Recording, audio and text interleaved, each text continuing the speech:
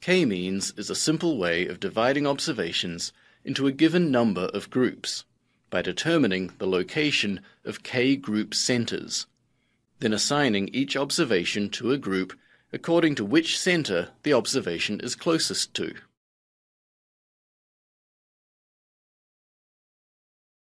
So, how are the centers determined? An iterative push and pull approach is used. Starting with random center locations, the observations are assigned to the group of the closest center. Then, using those groups, the center positions are updated by averaging the observations in the group.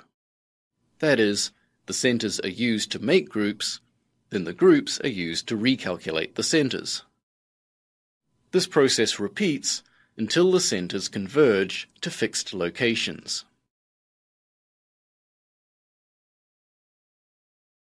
Because K-means uses random initial center locations, this iterative procedure sometimes converges to non-optimal center locations.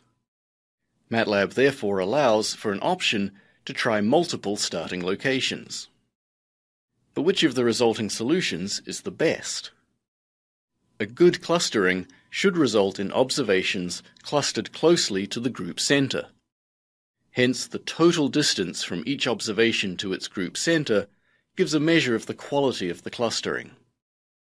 When using the option to run with multiple starting locations, the solution with the lowest total distance is selected.